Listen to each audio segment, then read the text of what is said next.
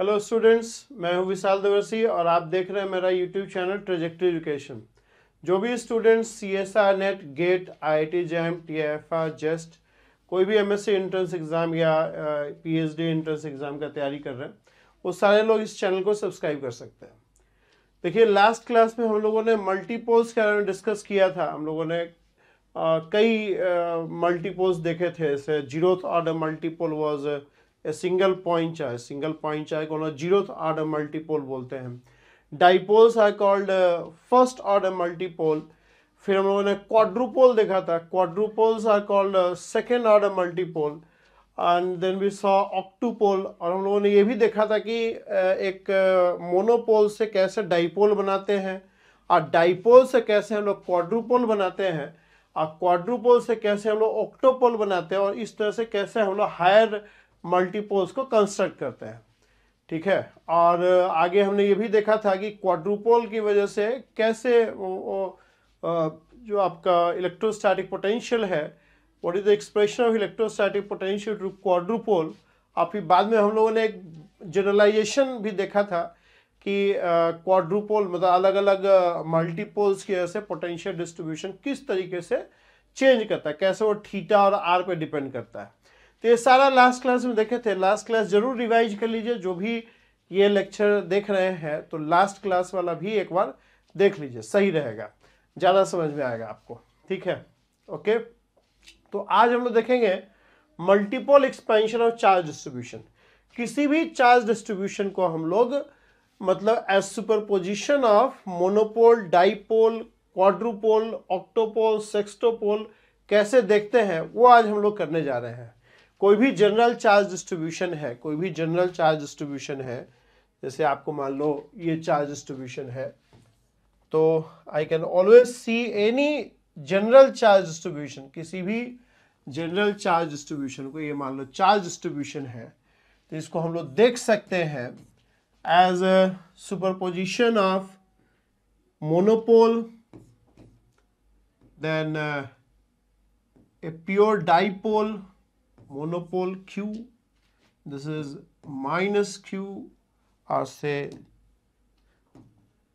minus Q plus plus quadrupole, quadrupole कैसे लिखाएगा Q, then you have minus 2Q, then you have Q। ठीक है, तो हम लोग प्लस ऑक्टूपोल एंड सो ऑन, मतलब कोई भी चार्ज डिस्ट्रीब्यूशन दिया हुआ है उसको हम लोग superposition of monopole, dipole, quadrupole, ऑक्टूपोल, सेक्सटोपोल की तरह देख सकते हैं।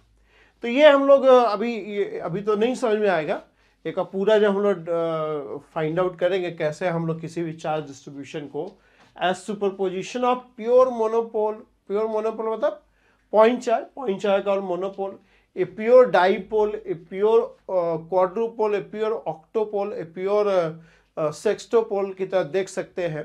ये हम लोग देखेंगे। ठीक है, ये हम लोग अभी आज के लेक्चर में यही हम लोग को देखना है। और फिर हम लोग क्वाड्रुपल मोमेंट का भी फार्मूला देखेंगे। हम लोग डाइपोल मोमेंट तो पढ़ चुके हैं, क्वाड्रुपल मोमेंट कैसे निकालते हैं, ठीक है, वो भी हम लोग इस वीडियो में देखेंगे। ठीक है, तो बिफोर वी डिस्कस, अभी मतलब ये बेसिकली एंड होगा हम लोग का लेक्चर का ना। At the end of the whole lecture we will see how any arbitrary charge distribution can be seen as superposition of monopoles, dipoles, quadrupole, ऑक्टोपोल, सेक्सटोपोल and so on. ठीक है, हम लोग ऐसे देख सकते हैं और भी कई चीज इसमें डिस्कस करेंगे। So let's begin with a general charge distribution. कोई चार्ज डिस्ट्रीब्यूशन मान लो कि I take a charge distribution, चलो ठीक है, ग्रीन पे नहीं ठीक था, ये मान लो चार्ज डिस्ट्रीब्यूशन दिया हुआ है। ठीक है, और suppose I draw the coordinate system से x y z। इस चार्ज डिस्ट्रीब्यूशन की वजह से सपोज करो कि r डिस्टेंस पे, at distance r from this charge distribution, where r is very large compared to the size of charge distribution, r is very large compared to the size of the charge distribution। मतलब मान लो एक हम लोग यहाँ पे element लेते हैं, suppose I take this element, एक डीटो एलिमेंट ले लें हम लोग, if I take ditto element, तो इसके अंदर चार्ज क्या हो जाएगा, dq is going to be row ditto. और ये डीटो एलिमेंट सपोज करो कि r डैश, इसका जो पोजीशन है it is describe by r dash vector.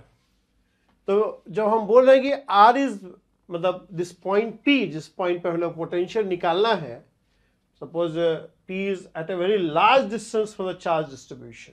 Large distance कैसे डिफाइन करोगे, लार्ज डिस्टेंस मतलब जो r का वैल्यू है it is very large compare to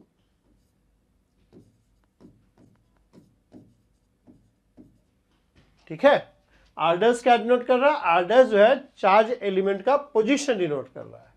तो साइज क्या होगा, size can be represented by this, मतलब maximum value of r dash vector, maximum magnitude of r dash vector, r dash are position vectors of different charge element। तो अगर ये hold कर रहा है तो हम कह सकते हैं कि p जो है बहुत लार्ज डिस्टेंस पे है, चार्ज डिस्ट्रीब्यूशन से बहुत दूर है, चार्ज डिस्ट्रीब्यूशन से बहुत दूर है, ऐसा हम लोग बोल सकते हैं। ठीक है, तो हम लोग जब ये बोल रहे हैं कि any charge distribution can be seen as superposition of these two, इसका मतलब ये है कि अगर मान लो कि हम लोग, अच्छा ये सब हम लोग किस पर्सपेक्टिव बोल रहे हैं, ये हम लोग पोटेंशियल जो वेरी लार्ज डिस्टेंस फाइंड करें उसके पर्सपेक्टिव बोल रहे हैं। चलो हम लोग आएंगे, लास्ट में आएंगे इस पे, है ना, अभी ज़्यादा डिस्कस करेंगे तो थोड़ा कन्फ्यूजन हो जाएगा।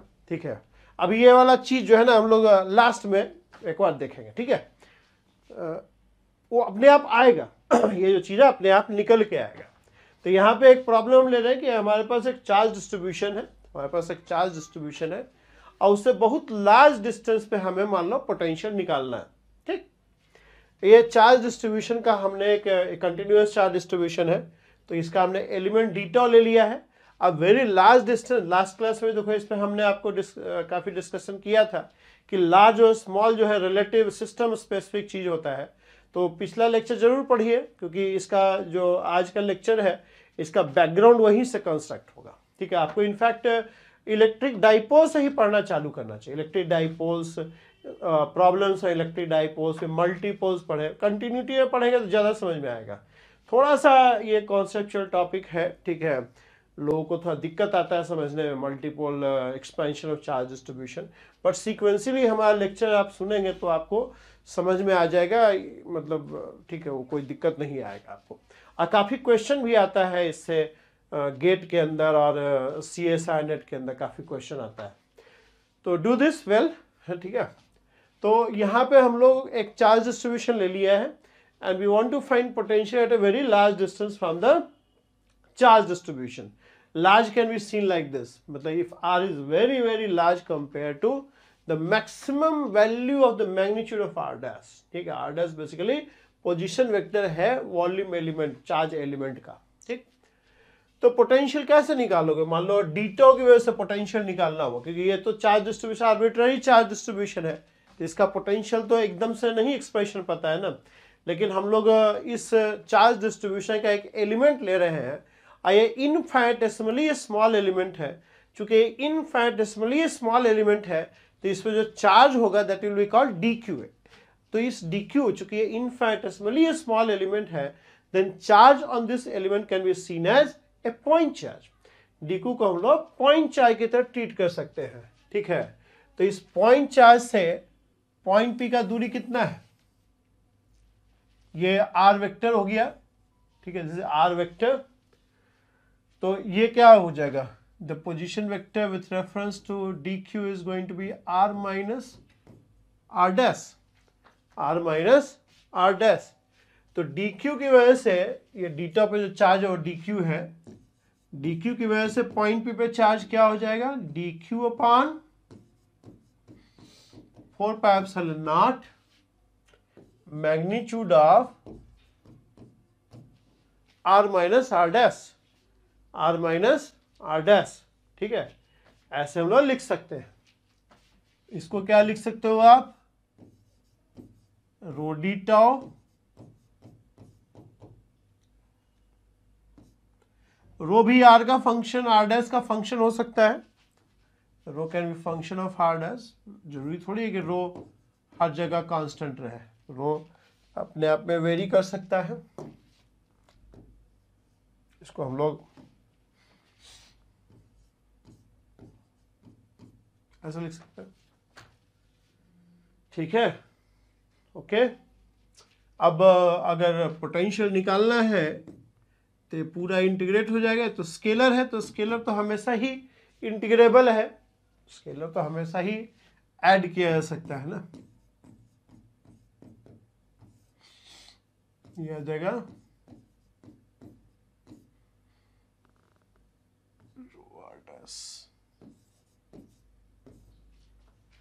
आर माइनस आर डैश क्या हो जाएगा, ये ट्रायंगल देखें, if I take this as theta, if I take this as theta, then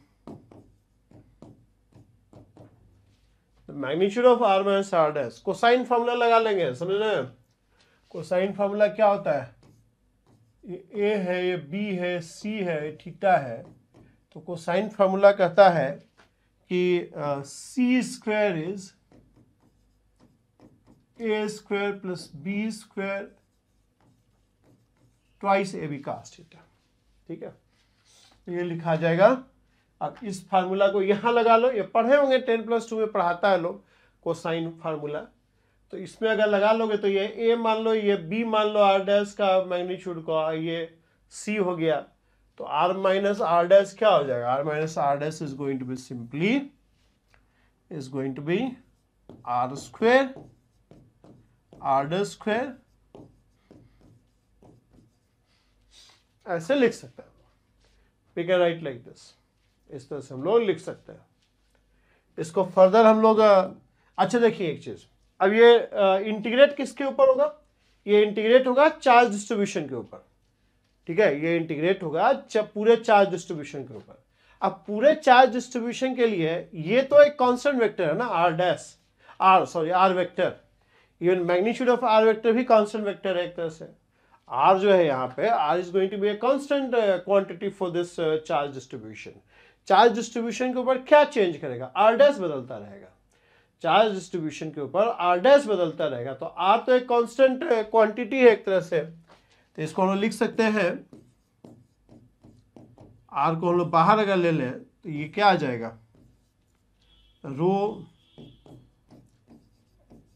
D tau, ये हो जाएगा हमारा 1 plus are dash square, are square twice are dash,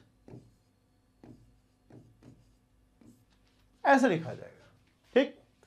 अब अप्रोक्सीमेशन ने ये लिया था कि r is very large compare to are dash, r जो है आर डैश से बहुत लार्ज है।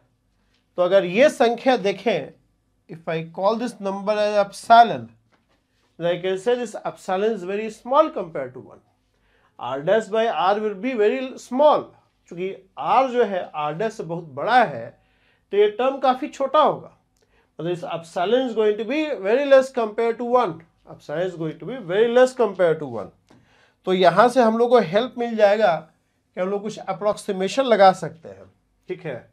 हम लोग कुछ यहाँ पे अप्रोक्सीमेशन लगा सकते हैं। ये क्या आ जाएगा देखो, 1/4π r, और ये क्या हो जाएगा 1 plus epsilon minus 1/2 row डीटा, where epsilon is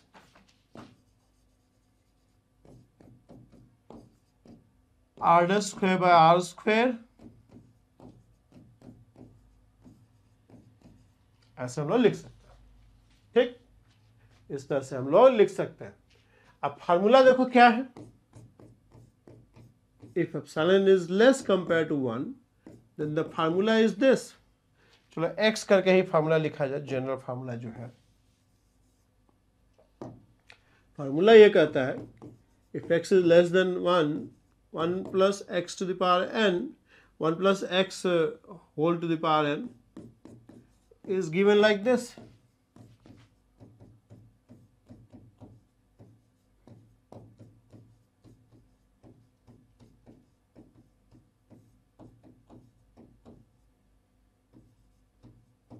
And so on and so on. अब अगर इसको हम लोग अपसारण के हिसाब से देखें तो हमारा n जो है -12 है, n इज -12, तो क्या हो जाएगा 1 minus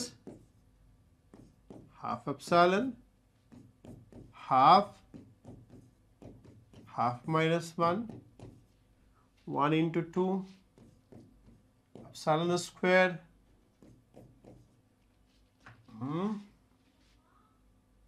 ना गलती हो गया, n is -12, sorry, n is -12, ठीक, अब ठीक है, so -12 minus 1 is -3/2 and -12 minus 2 is -5/2, 6 and epsilon cube. हाँ अब सही है, तो ये क्या हो जाएगा 1 minus half epsilon, ये कितना हो जाएगा 3/8 epsilon स्क्वायर, और ये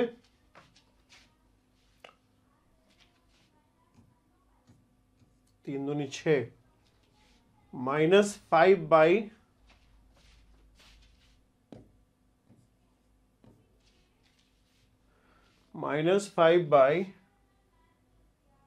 16.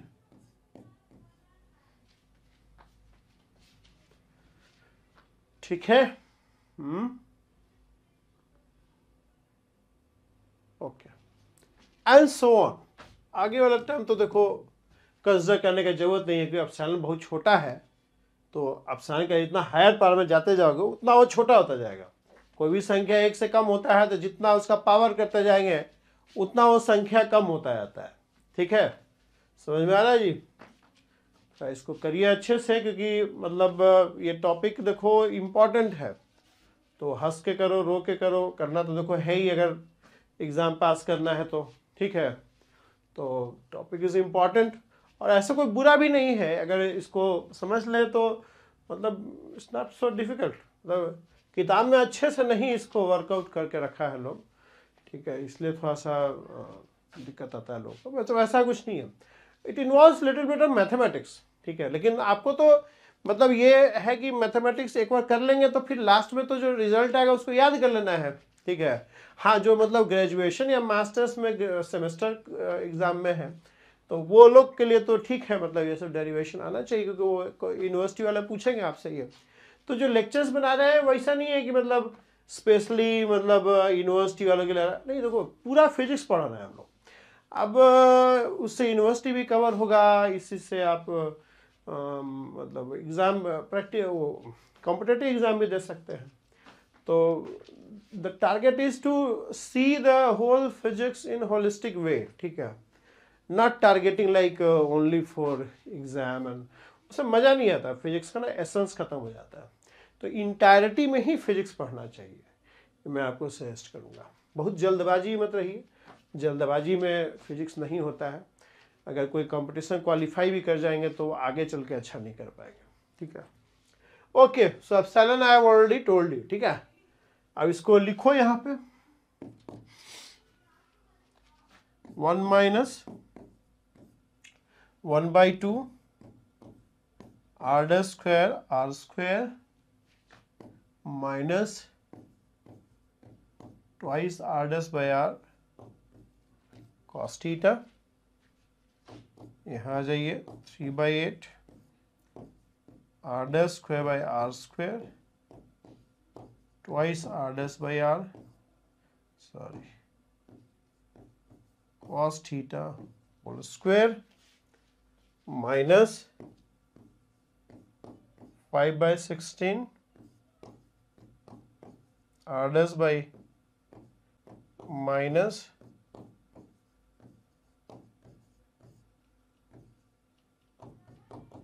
एंड सो ऑन, ठीक है, एंड सो ऑन।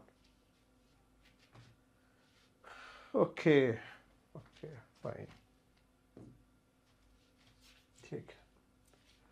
अब टर्म्स कलेक्ट करते हैं हम लोग। Let us collect the terms.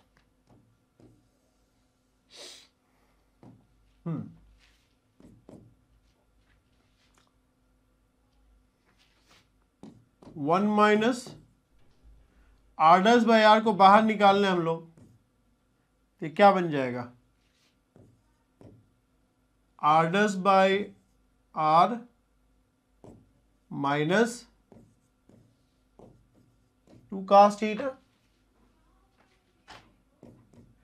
इसको हम लोग लिख सकते हैं 3/8 are dash square by are square, are dash by are 2 cos theta का होल स्क्वायर। यहां आ जाएगा 5/16 are dash Q by are Q,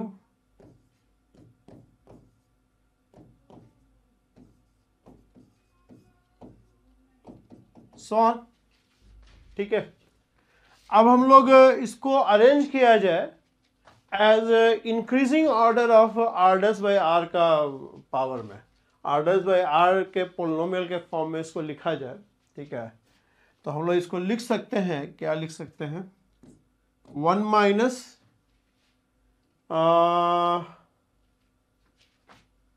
1 plus cos theta are dash by are. ये पहला ऑर्डर हो गया, पहला मतलब फर्स्ट डिग्री टर्म हो गया, first degree of are dash by are, ठीक। अच्छा, अब आर डैश बाई आर का होल स्क्वायर वाला टर्म भी देखा जाए, तो ये हो जाएगा आर डैश बाई आर का होल स्क्वायर, और कोएफिशिएंट क्या हो जाएगा? कोएफिशिएंट हो गया तुम्हारा, एक तो -1/2 यहां आ रहा है, दिख रहा है हम लोग को, और एक यहां से भी टर्म निकलेगा 2 दूनी 4 4 cos स्क्वायर थीटा आएगा ना यहाँ पे, 4 cos स्क्वायर थीटा। तो 4, क्योंकि इसको स्क्वायर करोगे तो आर डैश बाई आर का whole square plus 4 cos square theta, तो 4 cos स्क्वायर थीटा अगर इसको 3/8 से गुना करेंगे तो ये क्या आ जाएगा? 3/2 cos स्क्वायर थीटा, ठीक। सॉरी, ये तो लिख चुके हैं पहले ही हम लोग। ओके, अब आर डैश बाई आर का क्यूब वाला टर्म देखा जाए।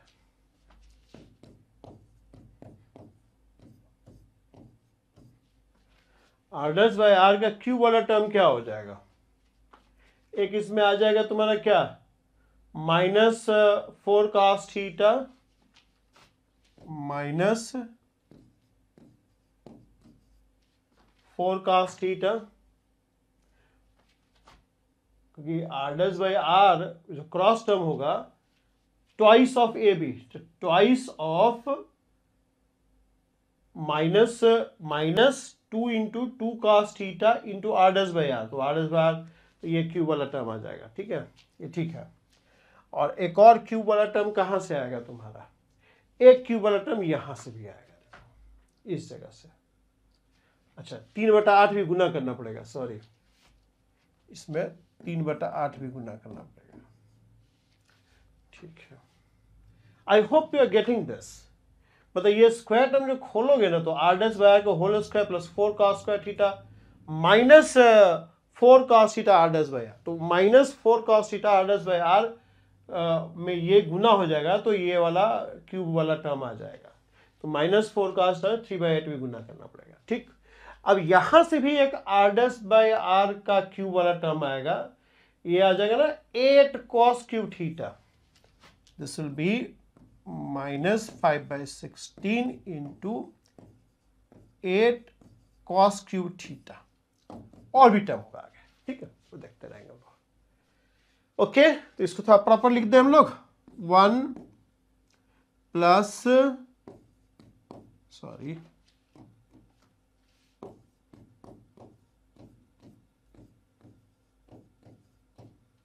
और ये क्या हो गया, whole square 3 cos square theta minus 1/2, और ये एक बार देख लो क्या आ रहा है,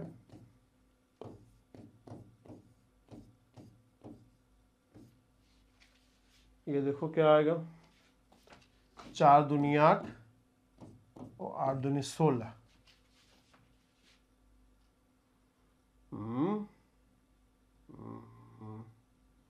नहीं, ये प्लस हो जाएगा, तो यहां से भी अब माइनस आएगा, यहां भी माइनस है, ठीक है। तो ये आ गया हमारा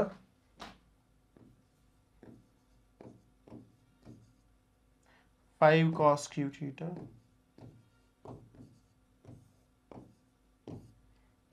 एंड सो ऑन। तो हम लोग लास्ट क्लास में देखो लेजेंडरी पोलिनोमियल देखा था हमने, ठीक है, इसलिए बार बार हम बोल रहे हैं कि लास्ट क्लास वाला जो पढ़े हैं वो जरूर एक बार रिवाइज कर लें। ये हो जाएगा r डैश बाई r, मतलब इसको और प्रॉपर लिखा जाए, चलो 1 ही रहने दो, ऐसा 1 को पी नॉट कॉस थीटा लिख सकते हो, 1 को भी तुम पी नॉट कॉस थीटा लिख सकते हो,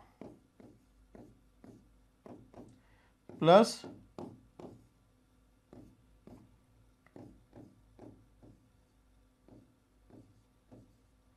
ठीक है,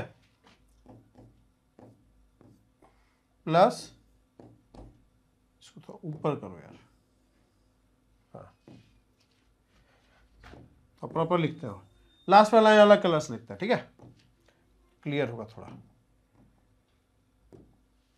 ये हो गया पी नॉट कॉस थीटा, ये हो गया r dash by r P1 cos theta, और ये हो गया r डैश बाई r का whole square P2 cos theta, और ये आ गया हमारा r dash by r cube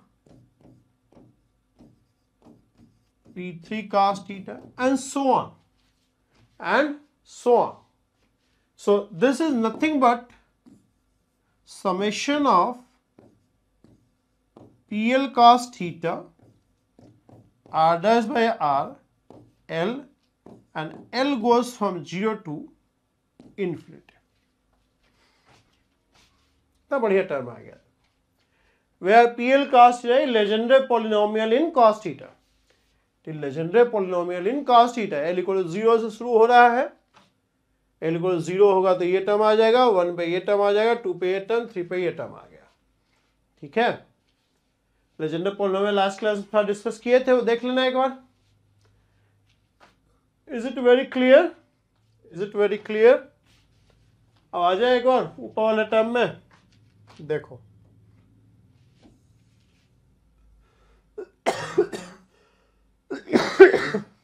खांसी हो गया है हमको, कभी कभी लगता है कि कोरोना हो गया है, कोरोना बहुत तेजी से फैल रहा है आजकल, सिम्टम ही पता नहीं चल रहा, इतना वेरिएंट आ गया है। If anybody is suffering from cold and cough, there is a chance that you are suffering from corona also. तो आजकल कोरोना का कोई टेस्ट नहीं करवा रहा है, ठीक है, सब विजयी हो गया है। ओके, तो ये हम लोग का आ गया गो कोरोना गो, देखिए ये आ गया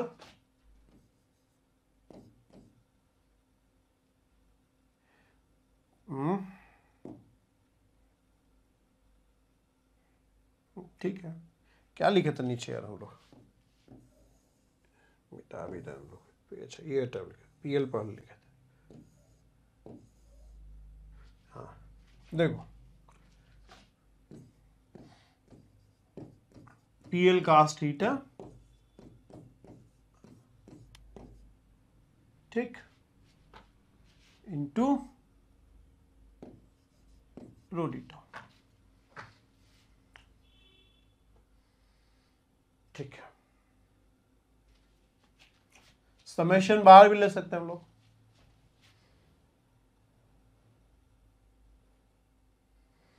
ठीक है। L goes from 0 to infinity. So let's expand this. अब थोड़ा सा इसको अब सही जगह आ गए हम लोग। दूसरे पेज पे चलते हैं। ये वाला एक्सप्रेशन जो है, अगला पेज लिखते हैं, बहुत गंदा हो गया है सब। ये देखो जो v आ रहा है दैट इज 1/4πε0 समेशन ऑफ, अच्छा r भी था ना, r भी था, r लिख लो,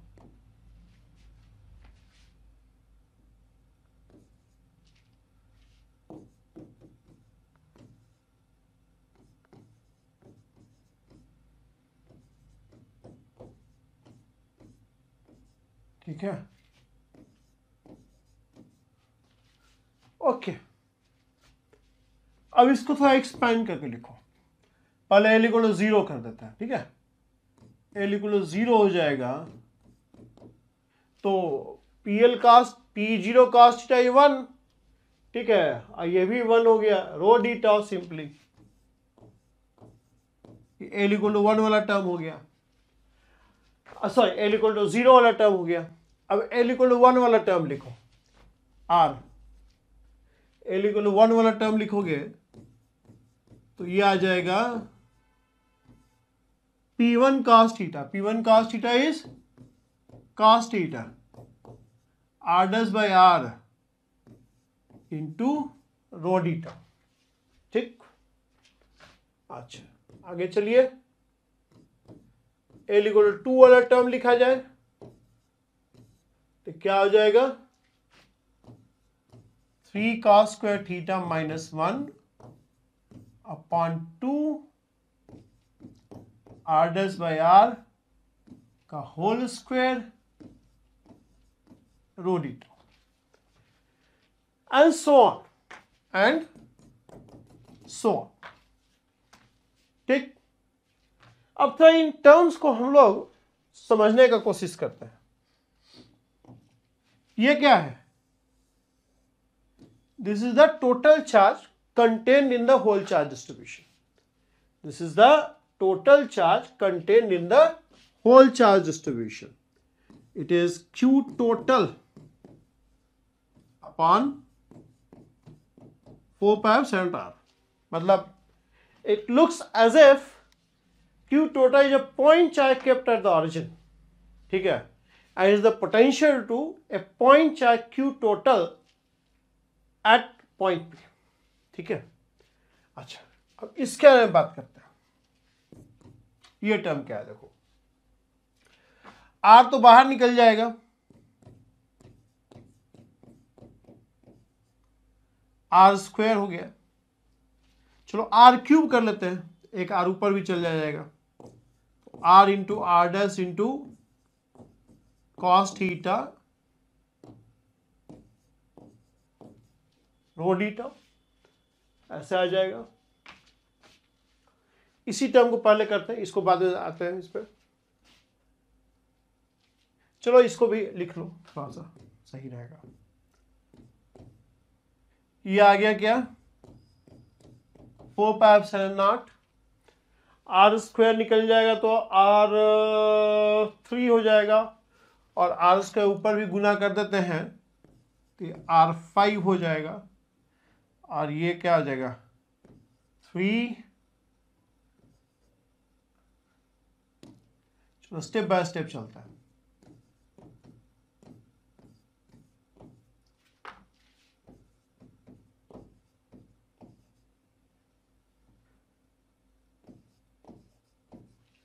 ठीक है, आर स्क्वायर नीचे ऊपर गुना कर दिए हैं, आर तो एक कांस्टेंट क्वांटिटी है पूरे चार्ज डिस्ट्रीब्यूशन के लिए।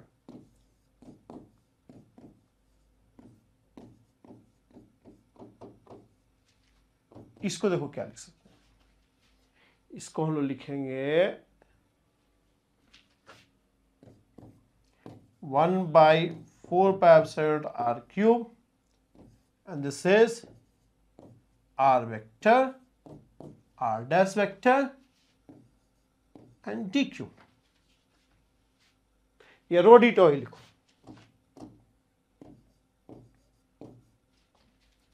ठीक है,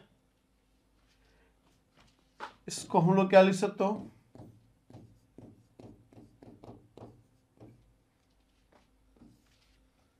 इसको लिखा जा सकता है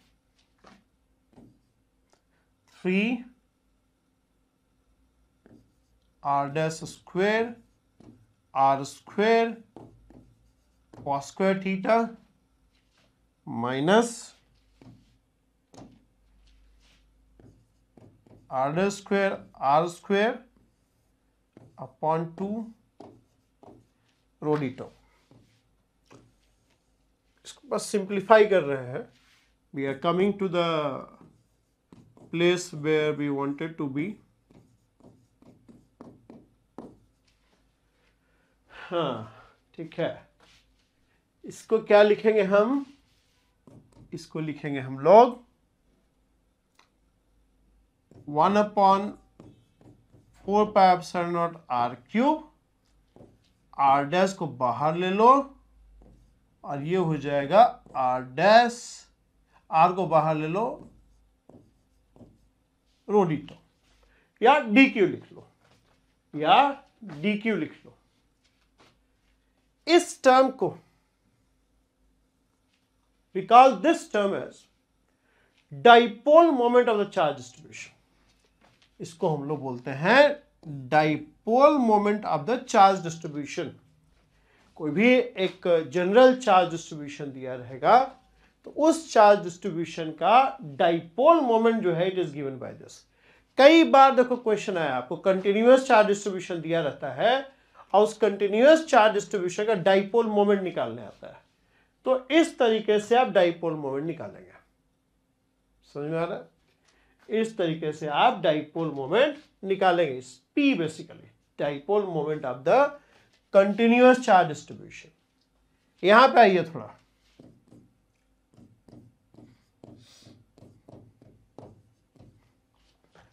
ये क्या होगा देखो, this is thrice of r dot r dash का होल स्क्वायर, ठीक है, माइनस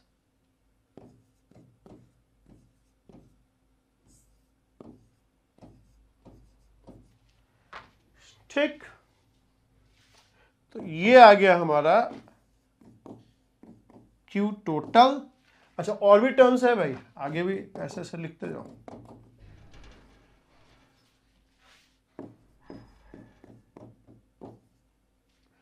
प्लस आप याद करो डाइपोल मोमेंट का जो हम लोग पोटेंशियल निकाले थे तो ये टर्म आया था, ठीक है, प्लस इसका हम लोग का एनालिसिस करेंगे। इसका तीसरा टर्म का थोड़ा सा अलग से एनालिसिस किया जाए। ये तो हो गया कि the potential due to a general charge distribution is equal to potential due to a point charge Q total placed at origin, a pure dipole P placed at origin। अब ये वाला टर्म देखिए, ऑफ कोर्स ये आप guess कर सकते हैं quadruple होगा बेसिकली, तो एक बार क्वाड्रुपल मोमेंट का हम लोग एक्सप्रेशन निकालने की कोशिश करेंगे। तो बजाय ये टर्म अलग से हम थोड़ा डिस्कस कर लें, ठीक है, ये टर्म को थोड़ा अलग से डिस्कस किया जाए, ठीक है। ये कितना 1/4π0, इसको मान लो V1 बोल देते हैं, इसको V2 बोल दिया जाए, तो जो V3 होगा वो ये टर्म है। V3 is basically third term जो है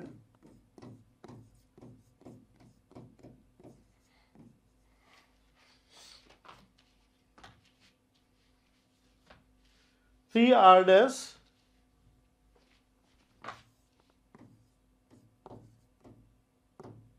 dot r vector na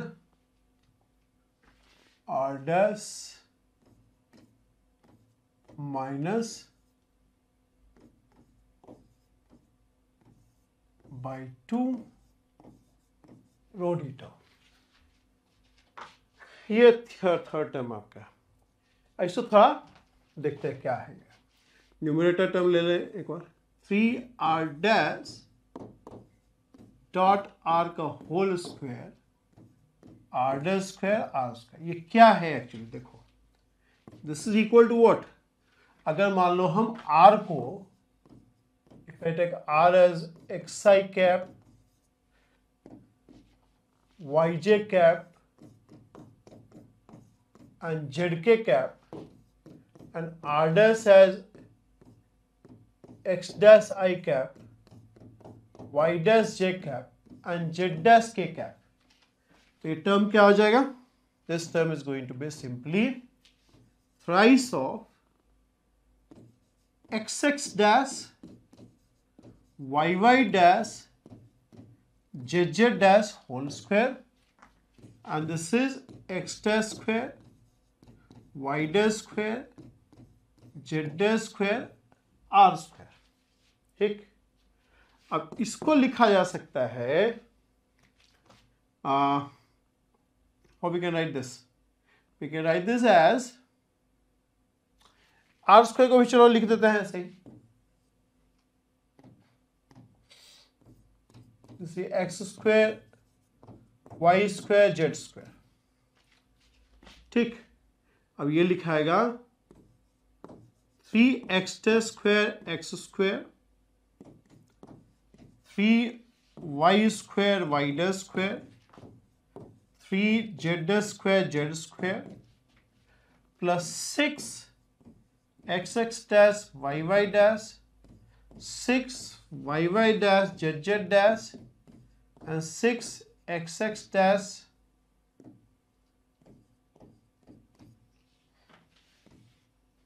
ठीक माइनस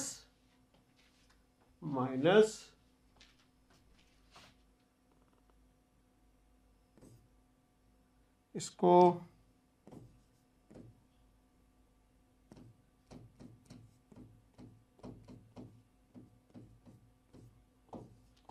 ऐसे लिखो, या so this can be written as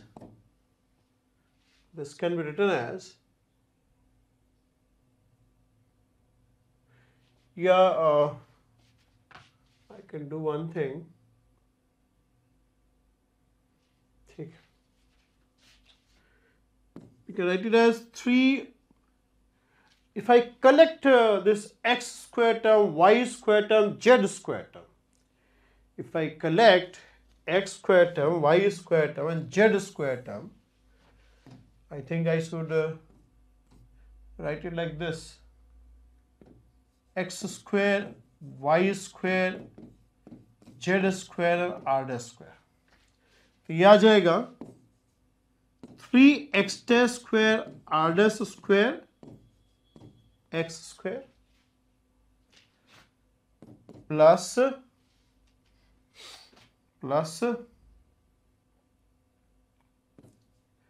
3x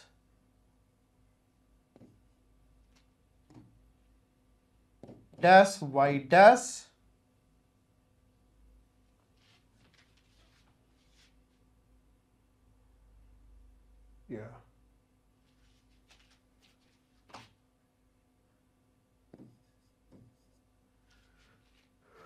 plus 3x dash z dash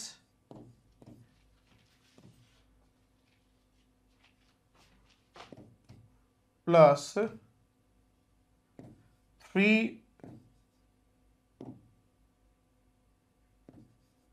y dash x dash yx plus 3 Y dash square minus are dash square Y square x square x Y x Z Y x Y Y Y Z. इसको हम लोग लिखेंगे थोड़ा और अच्छे से।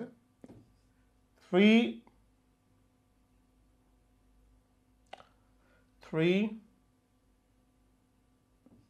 y dash z dash y z, okay, plus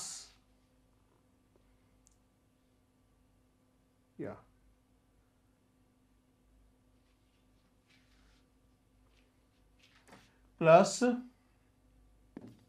3 x dash z dash x z plus 3 x dash, or you can say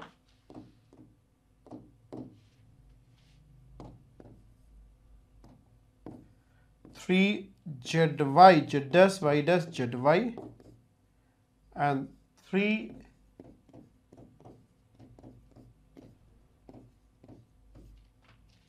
ठीक है। अभी तो लग रहा है क्या लिख रहे हैं, लेकिन देखो इसको हम लोग ऐसे लिख सकते हो। I can write it as x Y Z and bracket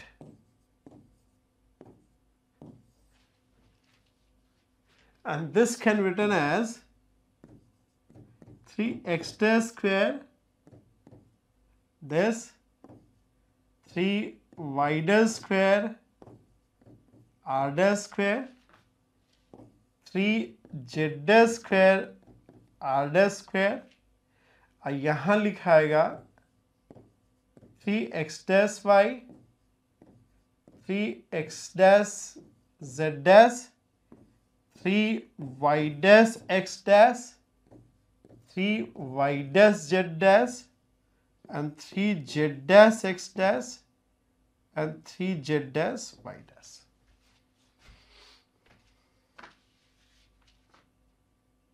समझ रहे हो?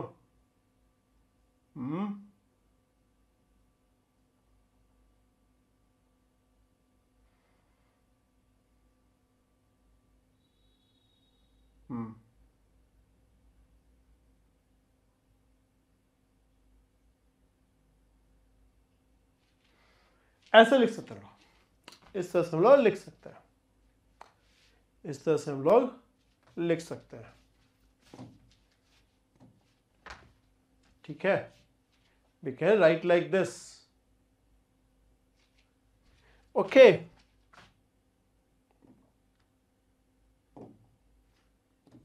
थोड़ा सा यहाँ जाओ इस जगह पे,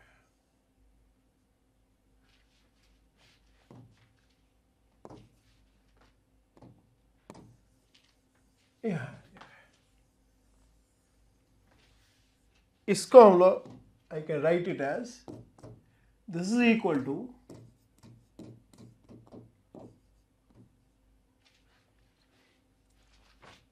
integral of x y z qxx qxy qxz qyx qyy qyz qzx qzy qzz। Bracket भी हटा दो यहाँ से, सॉरी इंटीग्रल भी हटा दो।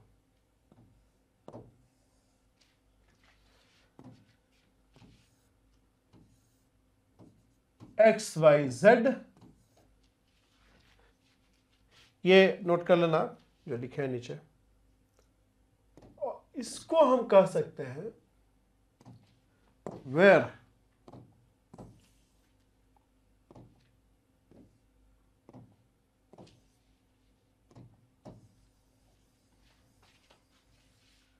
where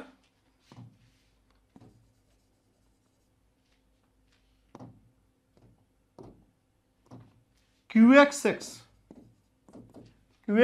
is integral of 3x square r square rho d tau in half. देखो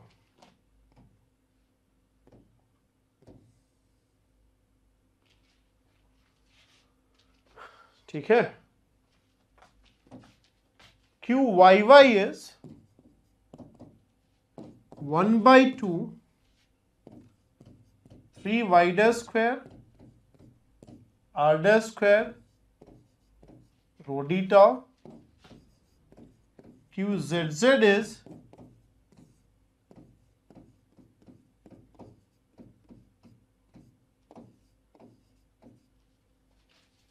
ठीक है, and QXY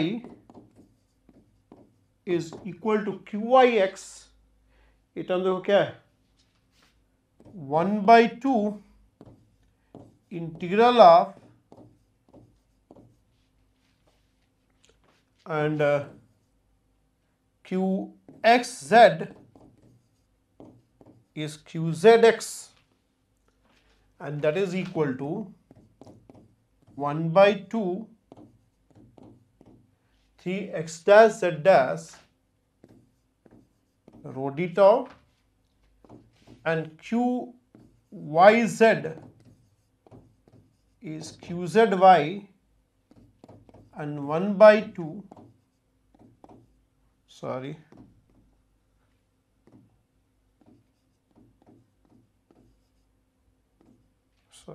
rho d tau.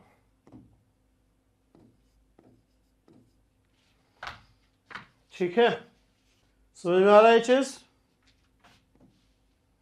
I hope you are getting कैसे ये क्यू वाला मैट्रिक्स आ रहा है.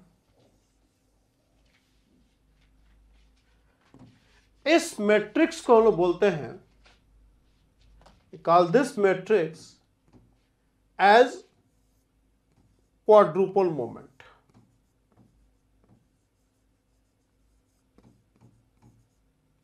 This is tensor of rank 2. Square matrix is basically a tensor of rank 2. इसको हम लोग लिख सकते हैं as 1/4 pi epsilon naught R5 R vector dot Q tensor this. ऐसे हम लोग लिख सकते हैं, या इसको लिख सकते हैं 1/4 pi epsilon naught RQ ER cap ऐसा. पिछला पेज पे लिख दे इसको.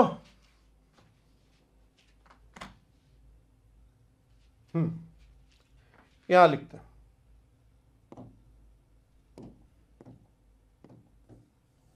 this is nothing but this is 1/4 pi epsilon naught R cube ER cap Q vector ER cap. In fact थोड़ा सा और इसको अच्छे से लिख दे, ये आ जाएगा V is plus so on. इसको ऐसे लिखो Q total by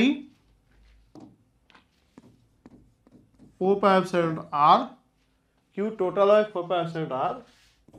इसको लिख दो P dot ER cap upon 4 pi epsilon naught R square. इसको लिखो ER dot upon 4 pi epsilon naught RQ and so on. Yes, we got it. ठीक है, अब इसको थोड़ा सा हम लोग एनालिसिस करते हैं. ठीक है, एक अलग पेज ले लेते हैं. If I given A charge distribution like this, एक चार्ज डिस्ट्रीब्यूशन दिया हुआ है और अगर हम लोग को एक आर्बिट्ररी चार्ज डिस्ट्रीब्यूशन दिया हुआ है एक्स वाई जेड, और हम लोग को इसका potential at a very far distance निकालना है पी पे, तो वी आर गेटिंग कि potential at P is going to be equal to Q total by 4πr are, नीचे लिखते हैं इसको, है ना। Potential at point P is given by Q total bye 4πr are plus P dot E R by 4πr r square, and ER this tensor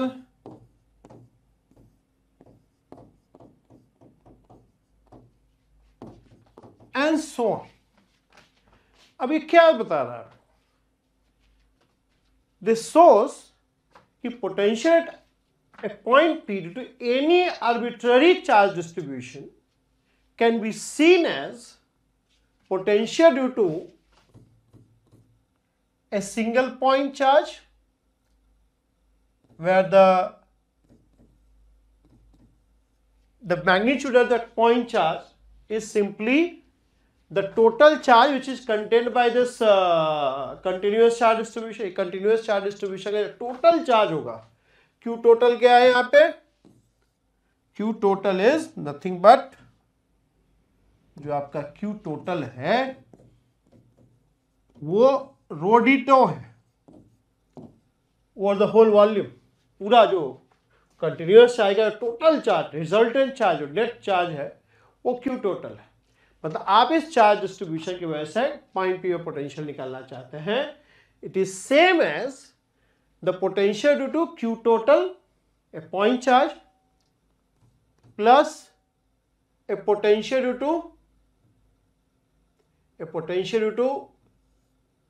a dipole where this dipole P is given by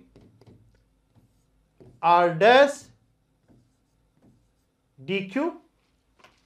इसको पूरा charge distribution के ऊपर integrate कर देना है, it has to be integrated over the whole charge distribution. आप dq को चाहें तो ऐसे भी लिख सकते हैं,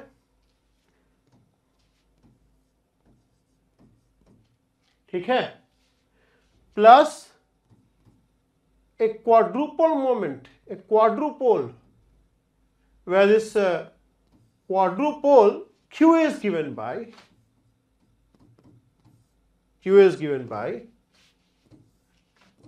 QXX, QXY, QXZ, QYX, QYY, QYZ, QZX, QZY, QZZ, and what are these QXX, QXY and QZZ?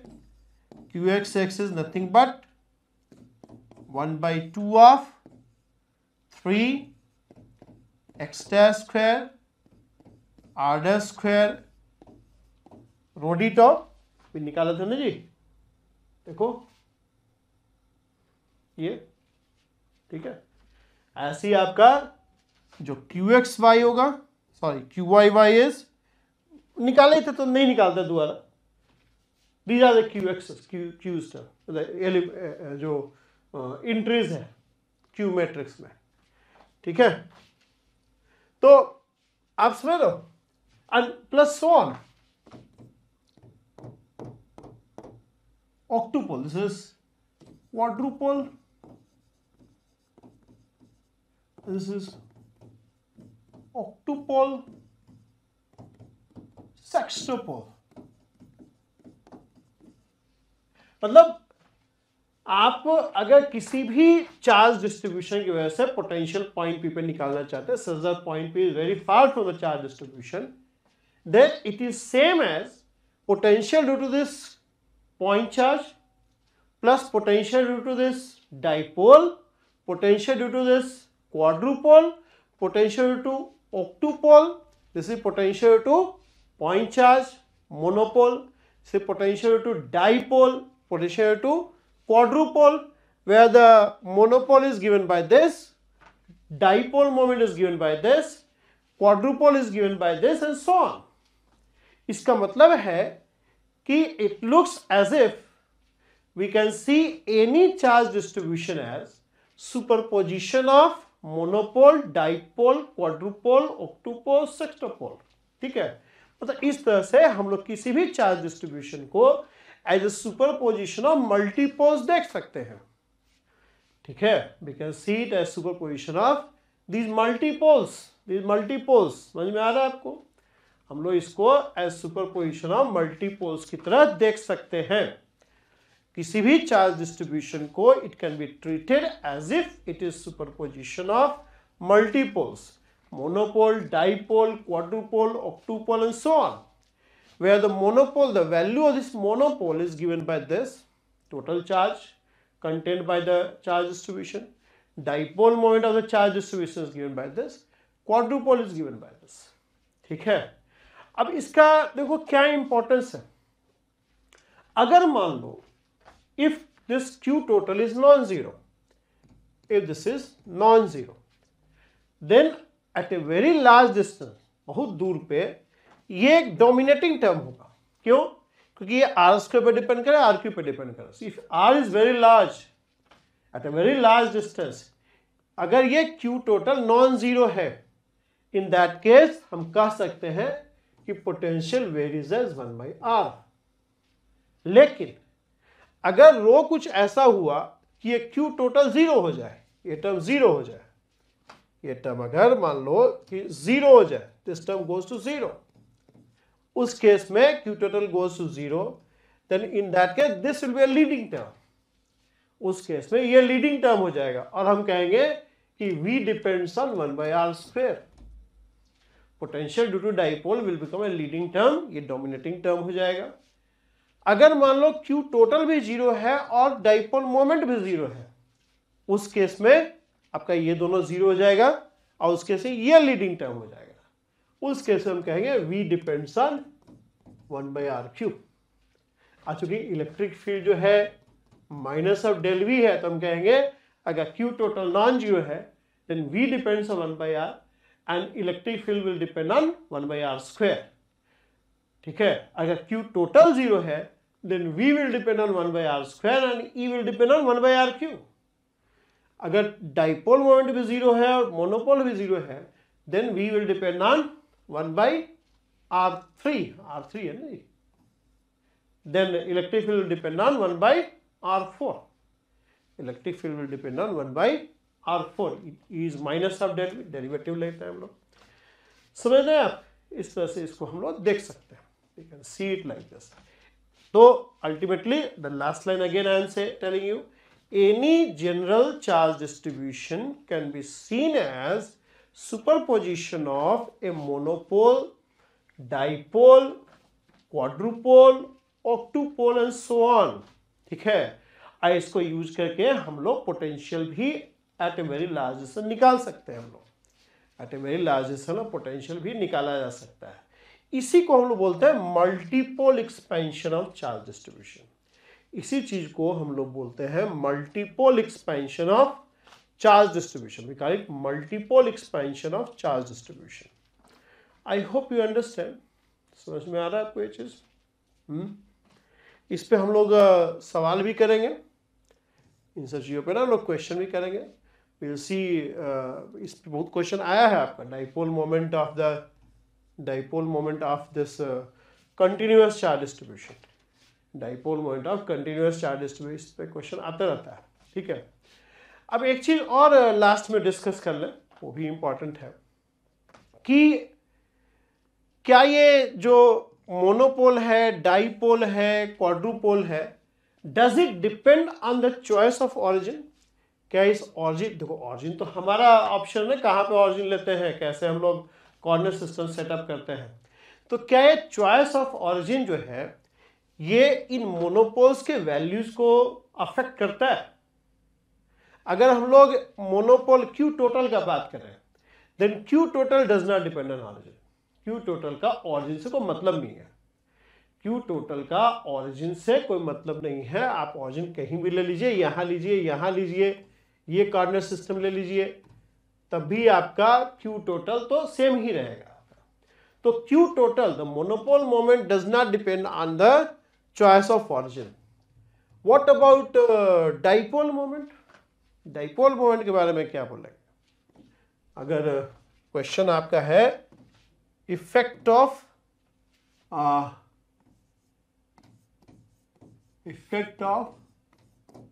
origin, effect of choice of origin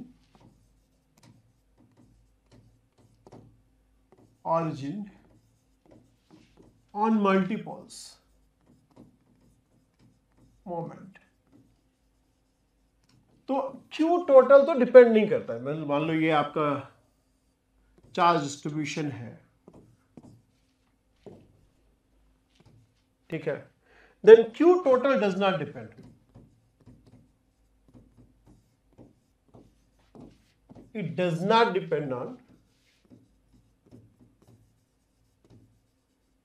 on choice of origin। choice of origin पे Q total depend नहीं करता है। What about dipole moment? अगर मान लो हम एक simplest charge distribution ले लें, if I take a point charge, suppose अगर हम लोग पॉइंट चार्ज लेते हैं, ये suppose this is a point charge placed at the origin, से this is the point charge, I place this point charge at the origin, what would be dipole moment? Dipole moment zero हो जाएगा। अगर जैसे ये तो discrete charge है ना, continuous charge के लिए डाइपोल मोमेंट कैसे डिफाइन करते हो? कंटिन्यूअस चार्ज डिस्ट्रीब्यूशन के लिए डाइपोल मोमेंट तुम ऐसा डिफाइन करते हो, और I can define it as r dash D Q. Discrete charge system के लिए हम लोग ऐसे डिफाइन करेंगे, सिग्मा ri qi। अगर सिंगल चार्ज का बात करते हैं हम लोग, अगर हम लोग सिंगल पॉइंट चार्ज का बात करते हैं, तो ये डाइपोल मोमेंट क्या हो जाएगा इस केस में? Dipole moment is going to be zero. But यही मान लो ऑरिजिन हम लोग यहां ले लें, इस जगह ले लें, अब इस केस में क्या होगा? इस केस में जो आर वेक्टर है ये नॉन जीरो हो जाएगा। अब डाइपोल मोमेंट क्या आ जाएगा? Dipole moment B are into Q. नहीं, सिंपली ऐसे एक और एग्जांपल ले लेते हैं। मान लो ये हमारा एक्स वाई जेड है, ठीक। अब ये सपोज करो r1 वेक्टर है और ये q1 है, और ये r2 वेक्टर है और ये q2 है। तो यहाँ पे डाइपोल मोमेंट क्या हो जाएगा? P would be equal to r1 vector q1 and r2 vector q2। अब चॉइस ऑफ ऑरिजिन पे तो ये डिपेंड करेगा ना, r1 vector r2 vector, r1 vector r2 vector depends on the choice of origin, it depends on the choice of origin. तो अगर origin हम बदल देते हैं, if I change the origin, मान लो ऑरिजिन को यहां ले लेता है, सपोज करो यहां ऑरिजिन ले लिया, तो r1 r2 तो चेंज हो जाएगा ना, this is r1 dash, this is r2 dash. अब जो p डैश हो जाएगा आपका, this is simply r1 dash q1 r2 dash q2। अगर r1 dash r2 dash is different from r1 r2, तो उस केस में हम कह सकते हैं डाइपोल मोमेंट जो है वो तो चॉइस ऑफ ऑरिजिन पर डिपेंड करेगा। इवन जो क्वाड्रुपोल मोमेंट है वो भी चॉइस ऑफ ऑरिजिन पर डिपेंड करेगा, वो भी चॉइस ऑफ ऑरिजिन पर डिपेंड करेगा। अगर सिंगल पॉइंट चार्ज का भी बात करते हैं ना, ये मान लो सिंगल पॉइंट चार्ज अभी हम लोग किए थे, और ये मान लो एक चार्ज Q है और ये R है, तो ये आपका इस केस में डाइपोल मोमेंट क्या है? इस केस में डाइपोल मोमेंट आपका RQ है। और अगर कोई बंदा कहे कि हम यही ऑरिजिन ले लेंगे, इसी चार्ज पे ऑरिजिन ले लेंगे, तो उस केस में डाइपोल मोमेंट क्या हो जाएगा? जीरो हो जाएगा। उस केस में डाइपोल मोमेंट जीरो हो जाएगा, ठीक है। तो डाइपोल मोमेंट तो चॉइस ऑफ ऑरिजिन पर डिपेंड करता है, डाइपोल मोमेंट तो चॉइस ऑफ ऑरिजिन पर डिपेंड करता है, लेकिन इसमें इवन क्वाड्रुपोल मोमेंट भी चॉइस ऑफ ऑरिजिन पर डिपेंड करता है। पर इसमें एक और इंपॉर्टेंट केस है कि अगर Q टोटल जीरो हो, अगर Q total 0 हो, in that case dipole moment will not depend on the choice of origin.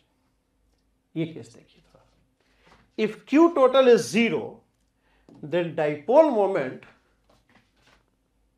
if ये हम लोग थोड़ा सा प्रूव भी करते हैं. If Q total is 0, let's see whether the dipole moment of the charge distribution depend on origin or not. आपको मान लो ये आपका continuous charge distribution. This is your continuous charge distribution. ऐसे, ठीक. अब मान लो हम एक यहां पे वॉल्यूम एलिमेंट ले लिया dq एट ए वेक्टर r डैश, ठीक. तो हमारा डाइपोल मोमेंट क्या हो जाएगा? Dipole moment simply r dash dq, ठीक है, r डैश dq.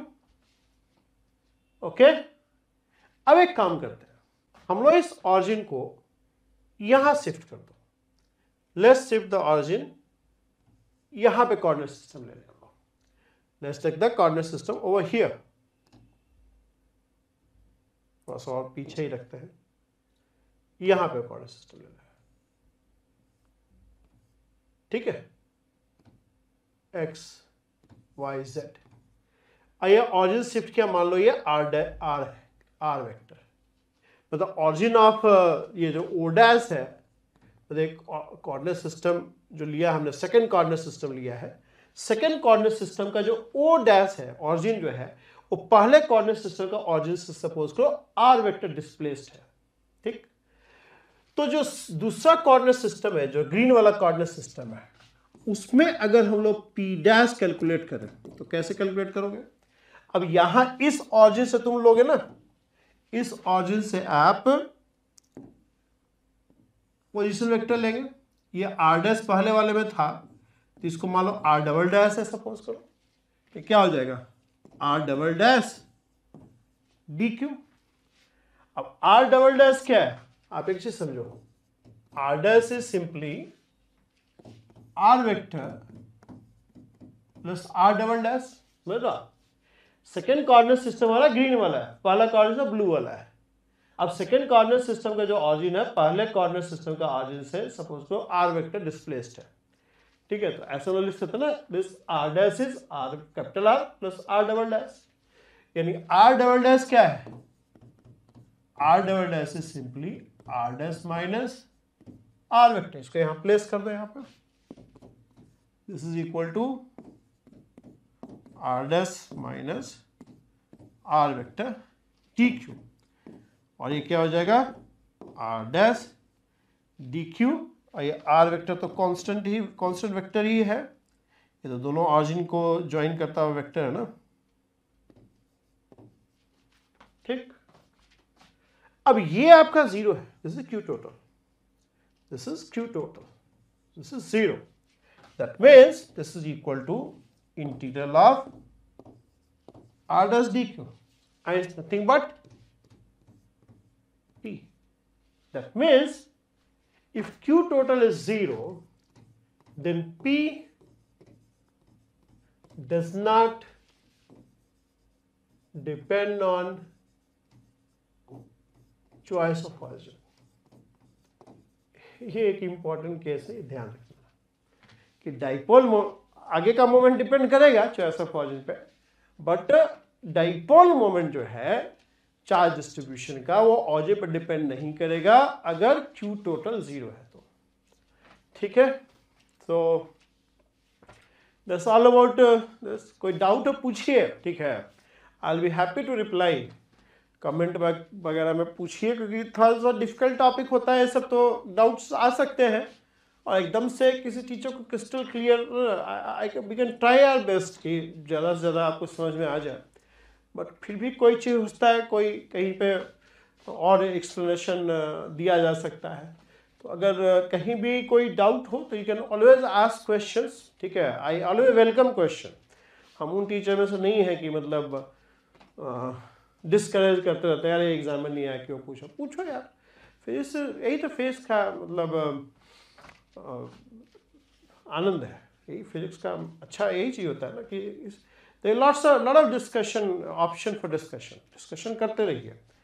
बच्चों से मिलते हैं, कोटा वगैरह में पढ़ते हैं तो वो सब कहते हैं कि डिस्कशन ही नहीं होता है, टीचर आता है आपका कल क्वेश्चन करवाना चालू करता है without telling anything about the topic. वो नहीं, अच्छे से पढ़िए, ठीक है। और इससे क्वेश्चन आएगा, हम लोग अगले जो लेक्चर होगा उसमें हम लोग क्वेश्चंस करेंगे। क्वाड्रुपल मूवमेंट वगैरह निकालने के लिए आता है, डाइपोल मूवमेंट भी निकालने के लिए आता है कंटिन्यूअस चार्ज डिस्ट्रीब्यूशन का, तो क्वेश्चन वगैरह लाएंगे और उसको करेंगे। और फिर एक इसमें ना वीडियो बनाएंगे जो CSI नेट में क्वेश्चन आया इस चैप्टर से, और चैप्टर ऑलमोस्ट ओवर हो गया है, अब क्वेश्चंस ही करना है मल्टीपोल एक्सपेंशन पे, और प्रीवियस पेपर जो है गेट का और नेट का भी कर लेंगे तो पूरा कंप्लीट हो जाएगा, ठीक है। सो I will stop over here, thank you very much, and if you are liking this videos do subscribe to my channel, ठीक है, and you can like and share also, and you can put your comments also, right? Thank you very much.